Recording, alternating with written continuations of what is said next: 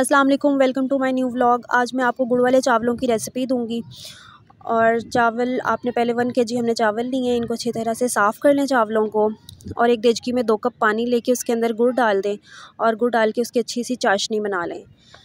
बस गुड़ मिक्स हो जाए तो चाशनी रेडी हो जाएगी। उसके बाद चावल अच्छे से जो साफ़ किए थे उनको वॉश कर लें चावलों को, और एक देचकी के अंदर पानी उबलने के लिए रख दें। जब पानी बॉयल हो जाए तो उसके अंदर आपने चावल डाल देने हैं और 3 कनियों तक आपने चावल बॉयल करने हैं।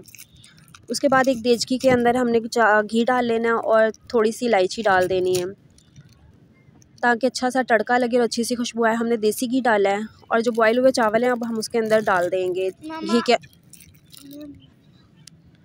थोड़ी सी इलायची डाल देंगे, अच्छा सा तड़का लगे, और चावल इसके अंदर डाल देंगे घी के अंदर।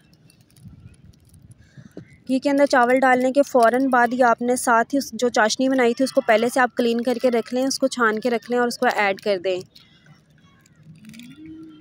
सारी चाशनी ऐड कर दें उसके अंदर।